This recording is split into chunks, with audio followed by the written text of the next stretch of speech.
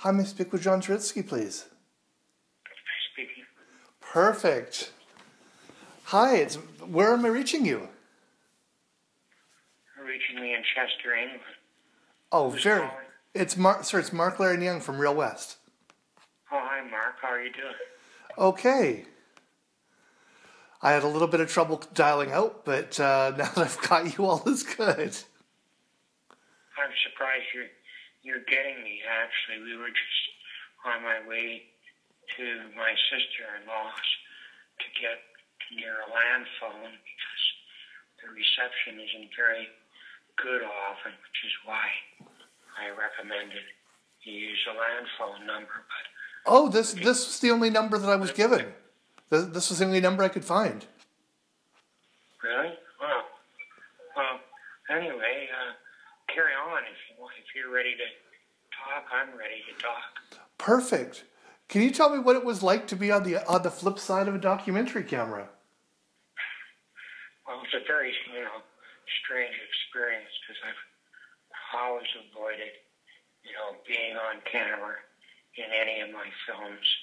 So have been known to make the odd Alfred Hitchcock cameo, one shot or so of me, but I really always thought I was not suited to be on camera, and as a result, stayed off.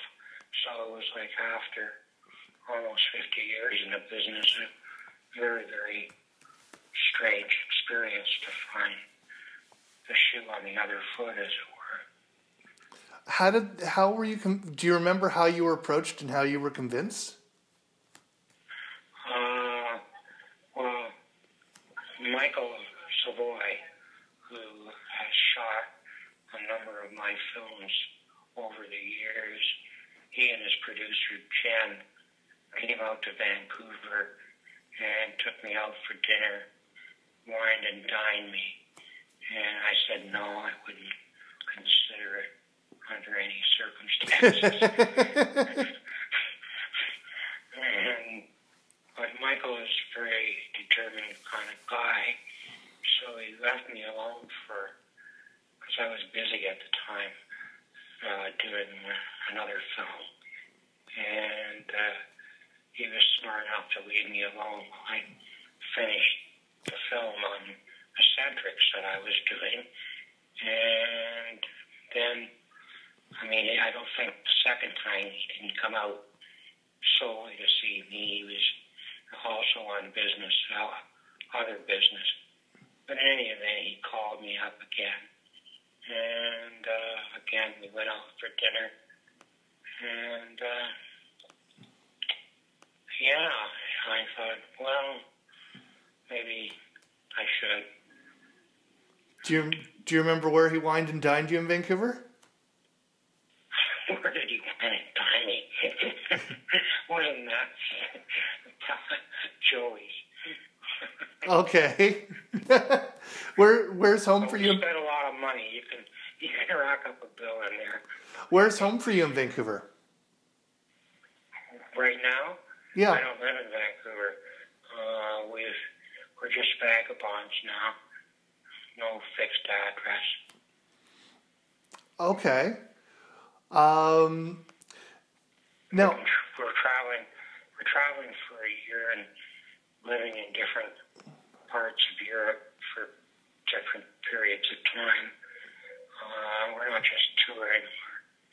I don't believe in that. Nor does my wife.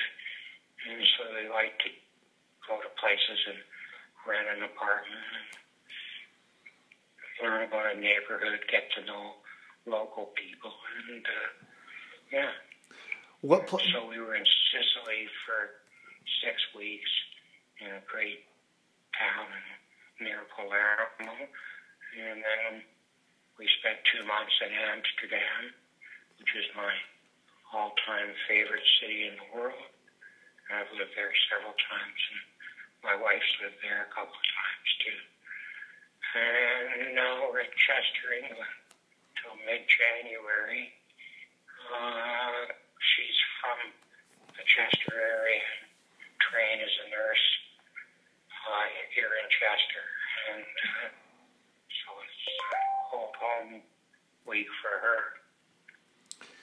And then mid-January, we're still trying to figure out where we might go next.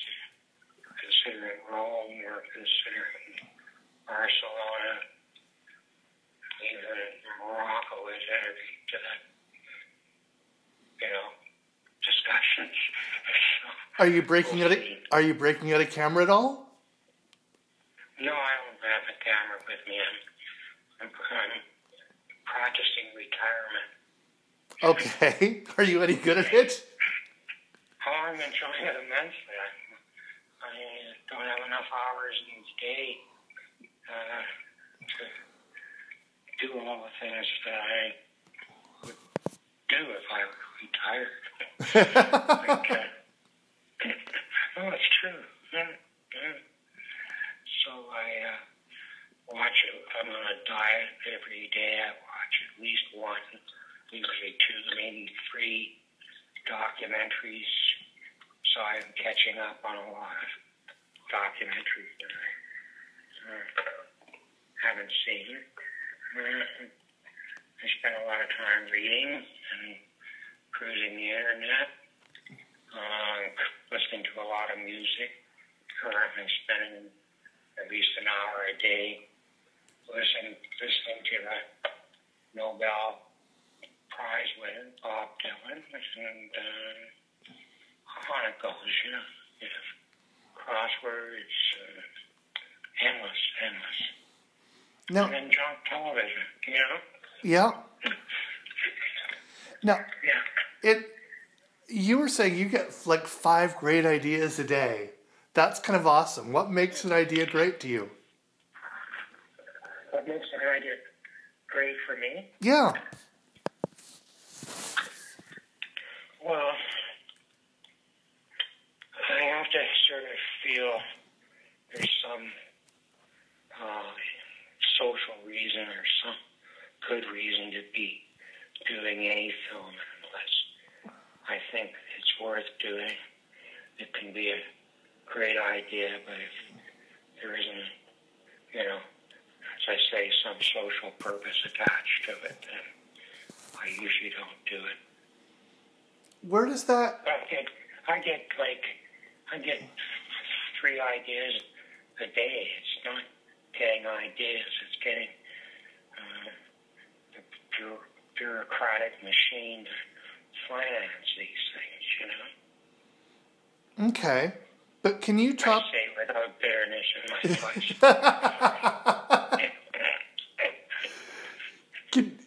It actually really disturbs me that you would have trouble getting something financed. Oh, it's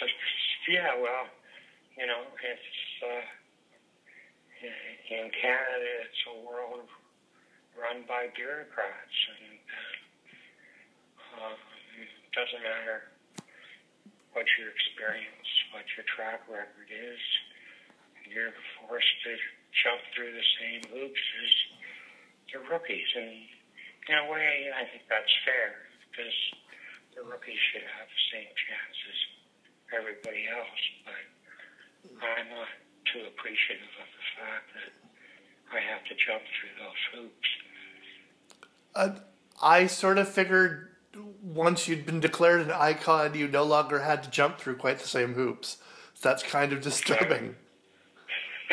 Everybody assumes that, Mark, but I can assure you, they still like to put the bar in front of you, and you have to ask how high, Wow.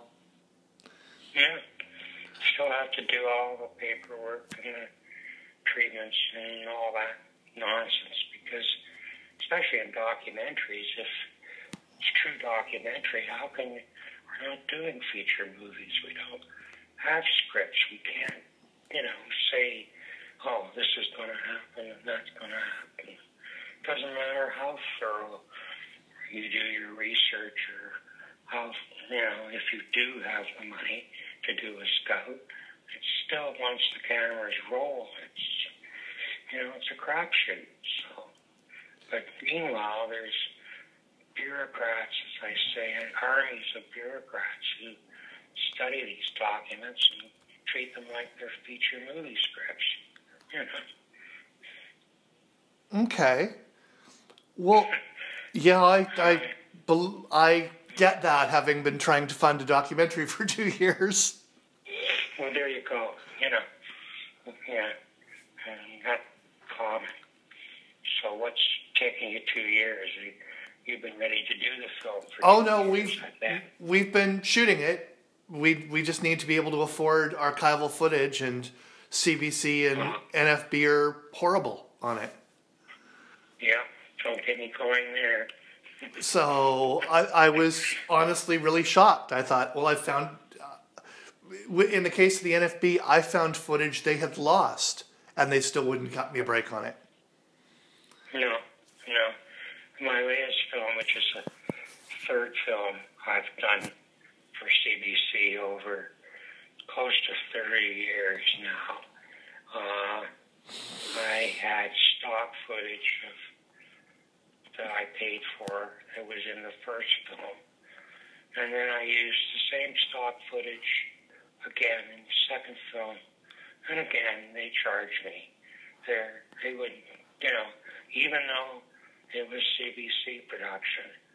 And now I've done the third film. And no, there's no deal, whatever. You pay the same rate, even if you already paid for the footage twice. Oh, okay. Oh, yeah. That's horrible. Yes, it is. I had actually thought that if you were doing, I thought maybe if we sold to CBC, which we keep trying, that you got the CBC stuff as part of the deal. Well, maybe you can make it part of the deal, but it wasn't part of my deal with the CBC, and they, even though we were having financial problems and we're over budget, and approached them, and no, nothing, no. Pay what you pay, what we charge, $77 a second. Yep. That's the number that's stopping my movie right now. Well, I'm sorry to hear that. I'm deeply sympathetic. Trust me. Wow. Can you talk about where your passion for social issues comes from? Well, I've always, I started in the newspaper business and worked for a number of papers, including the Globe and Mail. And I've always sort of been a guy who cheers for the underdog, whether it's sports or politics or whatever, yeah. I guess that's not a very good explanation, but, Well, what about something like the thalidomide story, which you've really, you've clearly taken a passion, you've clearly shown such a passion for that. Yeah, well, that's a perfect example. I mean, I made the first film because the Canadian government had put their promises to the thalidomide victims and their families that they would be compensated properly and their needs would be looked after. And I'm not just saying solely as a result of that film, but in part, the government responded and finally they got, what they deserved to get. And that's what's, motivated me throughout. Now, had you covered these sorts of issues when you were in newspapers? Can you talk a little bit about the switch? Yeah, I was an investigative reporter in the newspaper business. I won a national newspaper award, the Globe and Mail, and I'm proud to say I got 2 Ontario cabinet ministers to resign as a result of stories I did on their conflicts of interest, and I created a lot of. I was a troublemaker. My father said early on, he said, "You know why? You're a real shit disturber." And he had that right. How old were you when your father said you were a shit disturber? 13. Nice. Had you done anything in particular? Just the usual difficult, teen, just becoming an adolescent. Yeah, the whole rebellious thing tends to play well for journalists. Can you? How did it change your process being watched, or did it? No, it didn't at all. I mean, I think well, first of all, when I agreed to do it, I said to Michael, I am not going to direct this film. I am not going to have anything to do with it. It's your film. You do what you want. Do what you want. You can have complete access to me, but I am not going to suggest, criticize, or anything. And I think I succeeded pretty well in staying right out of it. The other good part of it was that I was shooting my own film while he was shooting me. Shooting a very sort of Pirandello-like. And I was so focused on what I was doing, I wasn't aware a lot of the time that where his camera was, whether they were rolling or not. Are you hearing me all right? Perfectly. Oh, good. Because there's some beeping going on my end, but I can stand the beating. Yeah, I'm not hearing any beeping at all. Oh, if you're hearing me clearly, carry on. Okay. Yeah. So, I mean, and that's why I think the film is, like, is a good one, because it's an honest film. And it's honest about me and about what it's like to shoot a documentary. And only, I was never asked to do for the cameras or anything else. And actually forgot about the camera most of the time. Once in a while they caught me at a time. I was embarrassed that they caught me, but that's their game. Oh, hang on. I've lost you for a second now. Are you still there? Okay, I'm still here. Are you there? Yeah, I'm still here. Can you talk about how long have you been working with Michael? Like what? We started back in the late 80s, and he shot some of, as I say, some of my more difficult films and difficult adventures. He went to Africa with me, to Uganda, when we were doing a film about AIDS in Africa, just at the beginning of the pandemic in Africa. He went to Sarajevo with me during the war when we shot Romeo and Juliet in Sarajevo. He shot some of my American films in some nasty slums in America. So he's been around a few tough blocks with me. Wow. In terms of some of those stories, like how did you find Romeo and Juliet in Sarajevo? Did you go to Sarajevo because of you'd heard of them, or did you go to Sarajevo and No, it was front page news around the world when they were shot, and when they died in each other's arms, there were pictures.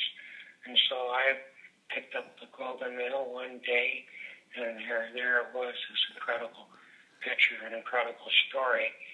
And I had just been commissioned by PBS Frontline. They wanted me to do a film on the Bosnian War because they said nobody in America understands what the hell is going on, who the Serbs are, who the Muslims are. And then there's these Croats. And so can you do a film that could make it understandable to an American audience? So this story just hit the headlines, as I say, and I thought, well, this looks good. But I wasn't the only guy who thought it was a story that was worth making a film about or writing a book about or whatever. But fortunately, I did some homework, and then Sarajevo was ranked by journalist organizations as the most dangerous place on earth. Wow, okay. And so before I went in there, I said, who's the best fixer in Sarajevo?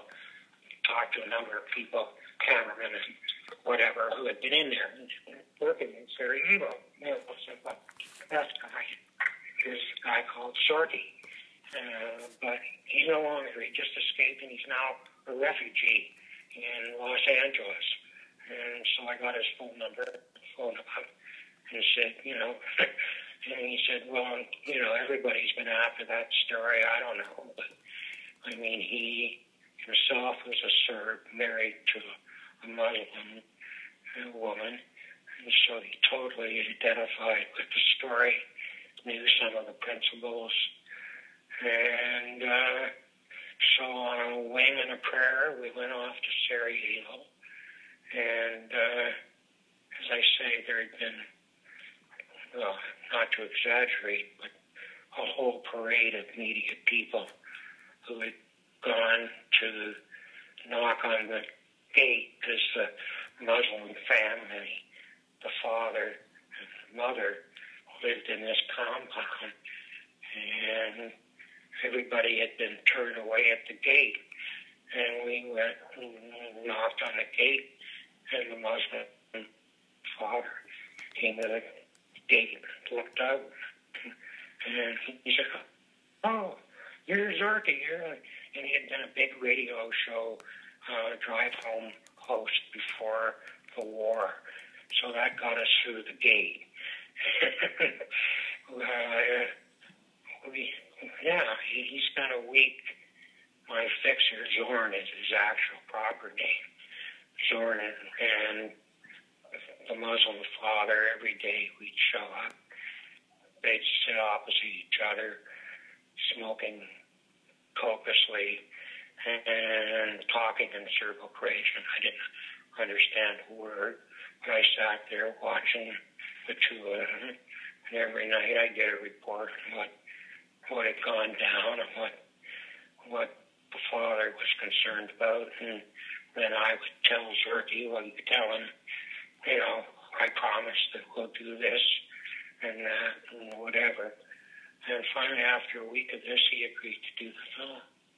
And that's how I got it. Can you talk? I didn't get it. He's now one of my best friends. He got the story, and I was lucky enough to shoot it. Can you talk about making the switch from print to documentary, like how and why that happened?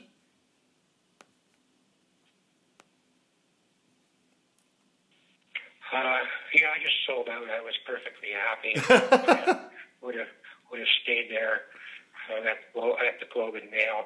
But the CBC came along at a time when they thought they wanted to improve the quality of journalism. So they offered me and a couple of other print reporters. In my case, they offered me 2.5 times what I was making at the Globe and Mail. So I don't. Yeah, sure. I'll take the money.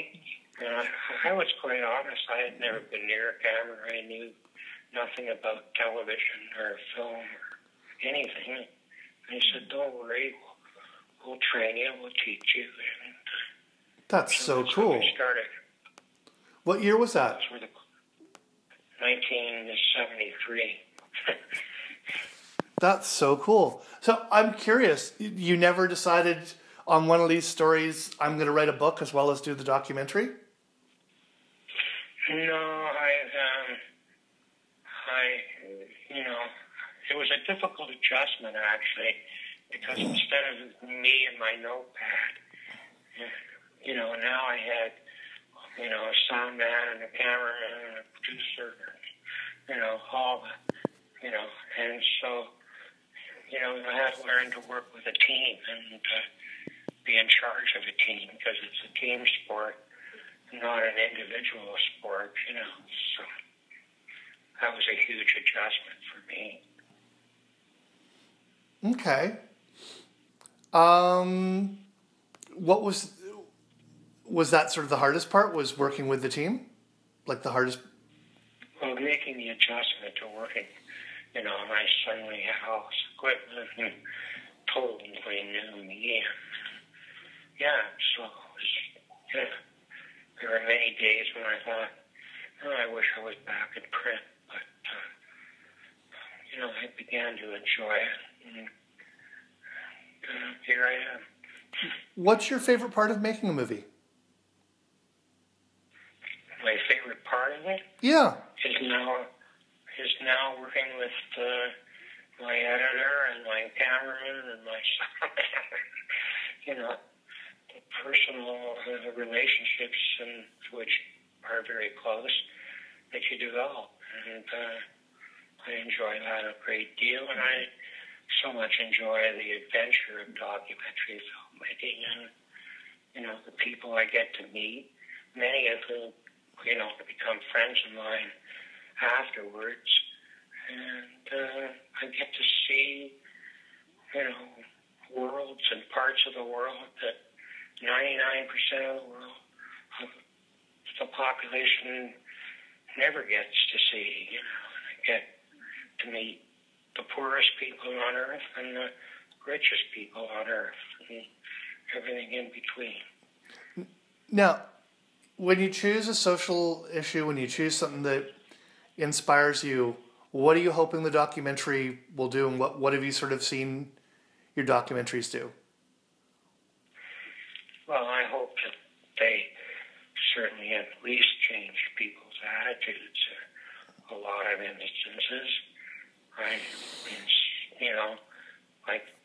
The film I won an Academy Award for, when I, made the film, missing children were on the backs of, milk cartons and on the side of trucks, and there weren't any organizations for families, and the system really didn't care about missing kids. And I think, that film, was used in police academies and, universities, and, I think it changed things a great deal.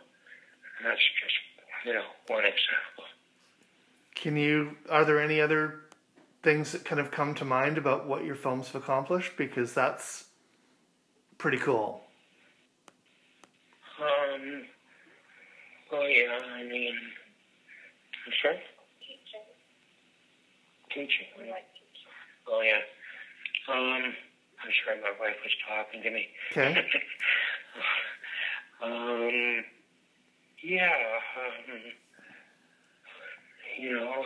I did a film for HBO about a treatment program for sex criminals. And who are, universally unpopular with everybody. Everybody hates the child molester and the rapist and whatever. But as a result of the film, other states decided that the approach that was taken in Oregon towards sex criminals was a good one, and that, yes, the sex criminals should be punished and must do their time in prison, which is the rules of the game in Oregon. But before they're released, if they want to, they can go into a treatment program. And the idea is it's better to at least try to treat them and try to make more responsible law-abiding than it is just to put them back on the streets, as they reoffend at a very, very high rate. Yeah. often become worse sex criminals than they were when they went in, you know. So that was another example. That's very cool. I mean, I want to be clear, I'm not in favor of sex criminals. But you know, actually it was done at the Oregon State Mental Hospital, you know, walk ward. And I spent, you know, about 4 months in this ward with these guys. And if you do that, you have that kind of experience, you know, I mean, even in the worst cases, there's still a humanity underneath it all, especially with those that, as these people were, who were trying to overcome, you know, their problems. Wow. How long have you and your wife been together? 13 years. Does she work on your movies at all? No, she's smarter than that. She's a nurse. Okay. And runs her catering business. How long were you in Vancouver? How long were you in Vancouver before you decided to hit the road? I've been there 18 years. Okay. Now, are you? I'm assuming you're not coming out to Whistler for this. I am. You are. Yeah. You're flying in from Europe for Whistler. That's fantastic. Yeah. I think it's.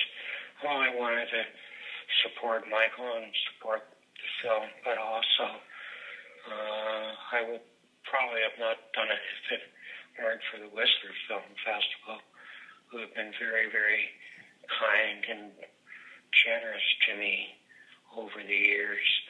The first film they ever showed at the inaugural of the Whistler Film Festival was Ski Bums, a film that I made about local Whistler ski bums. Okay. And on the 10th anniversary, they ran ski bums as part of their celebration. And also, they gave me a Lifetime Achievement Award. So I'm happy to show up anytime they want me. Wow. I love that festival. And also, I was a ski bum for 10 years up there, so, you know, it's sort of my second hometown. Okay. That's very cool. What advice would... Oh, hang on. You've seen the movie, I'm assuming. It sounded like you've seen it. I have seen it, yes. What was that like, watching yourself and watching that movie? Really difficult. I could only watch it with my wife because I wanted desperately to know what she thought of it. As I say, there were parts where I was a little, wondering, you know, what it will do to me or my reputation, but I think my reputation's bad enough that surprise anybody. And bottom line, as I say, I was glad and relieved that I thought it was an honest film and that it captured the reality of making documentaries on limited budgets and all the problems that are entailed with working in the vineyards of the business, you know? Okay. Now, Have you seen the film or not? No, the link that I was sent was dead, so it was very frustrating. No, that's too bad. Yeah, because should ask Michael to send you another link to it. Yeah. It's really too bad. Because I sort of set aside 2 hours to watch it yesterday before talking to you, and went and turned it on. It was like dead link. What a shame. That really is too bad. I can't do anything because I don't have he has to send me a link on Vimeo that only works for, I think, 48 hours. So, if I could, I would send you a thing. But you should get hold of him because I'm sure he'd be horrified to learn that you were able to see it. I'll bug Helen today. It's just there was no way I was going to have it in time to check it out once I missed that window. Sure. That's fine. So, what advice would you give to people who want to make docs since for Real West, I always try and get something educational out of people. So what advice would you give to aspiring doc filmmakers or existing doc filmmakers? Well, I've taught at different film schools at Berkeley. At Berkeley for a couple of semesters, at UBC for 4 years. And I was always being asked that question by students. And aside from saying, don't, I really would advise them that, to be honest with them,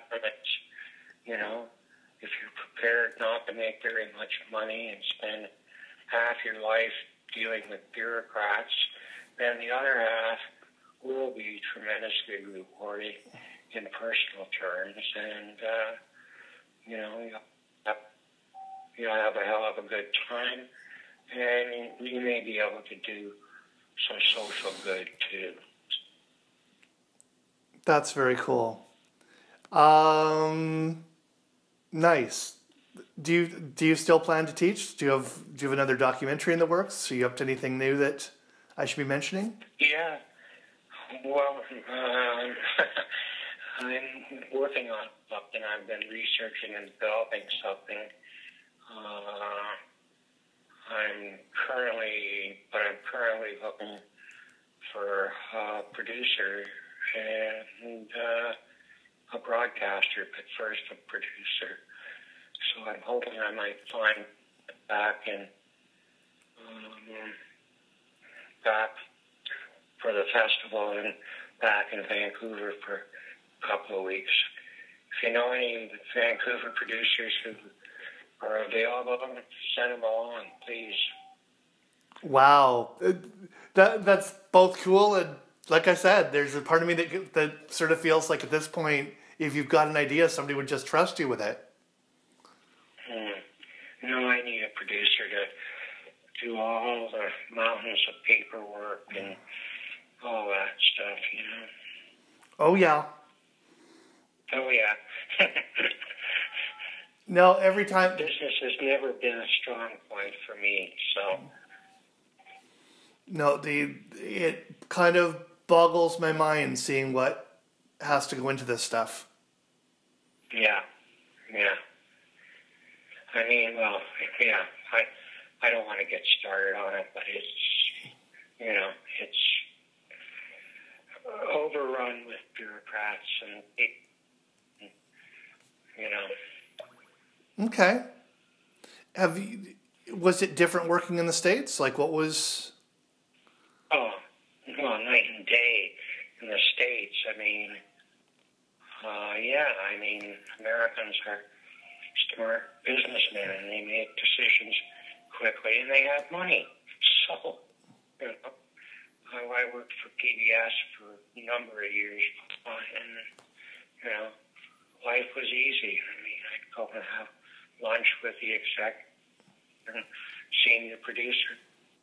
They'd either say yes or no to an idea, and then, getting the money together and whatever was easy, And you say, well, why didn't you stay there? Well, because I wanted to do things that I couldn't do in the States. So Canada, to be fair, was a place where I could do, ski bumps. Nobody was going to let me do ski bumps in the States.